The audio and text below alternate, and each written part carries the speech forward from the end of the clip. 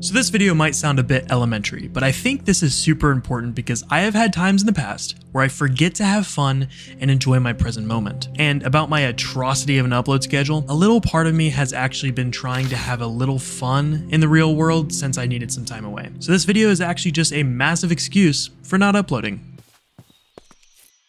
That's a joke, but let's start from the beginning. This story starts on the 28th of January, where I'm visiting my good friend Symbol for a few days just to have a few days out of my house, when I wake up to his mom telling me that his dad hit my car in the driveway. I was not worried at all. Didn't mind that it happened because it was barely a dent and just a few scratches. She further told me though that she felt so bad about it that they filed an insurance claim. Although I appreciated the gesture, I felt bad about this because they really didn't have to.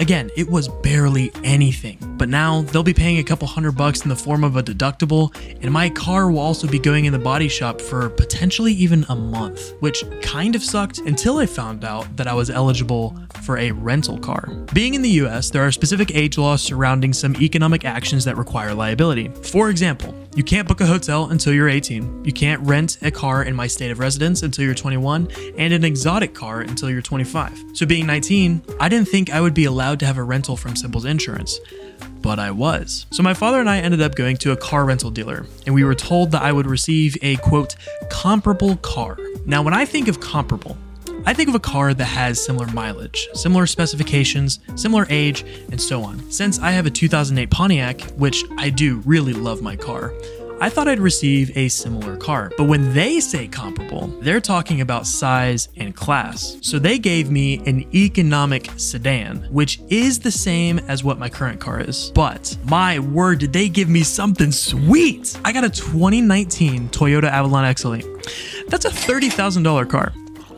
Used. So let's just say I had a little fun. I took my girlfriend out on a date, I offered to run errands for my mom, and I literally drove around town blasting to music for no flippin' reason.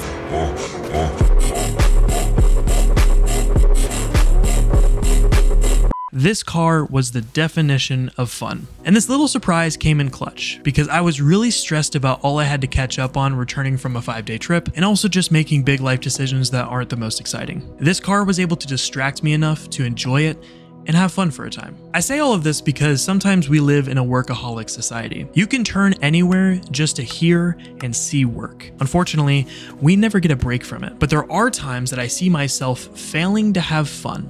Ultimately, failing to live life. There's going to be times that are stressful, unpredictable, exhausting, and even scary.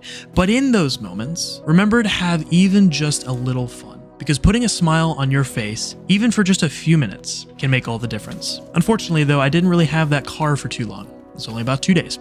But it was all I needed to get through the rest of the week. Thanks for watching, see you next time.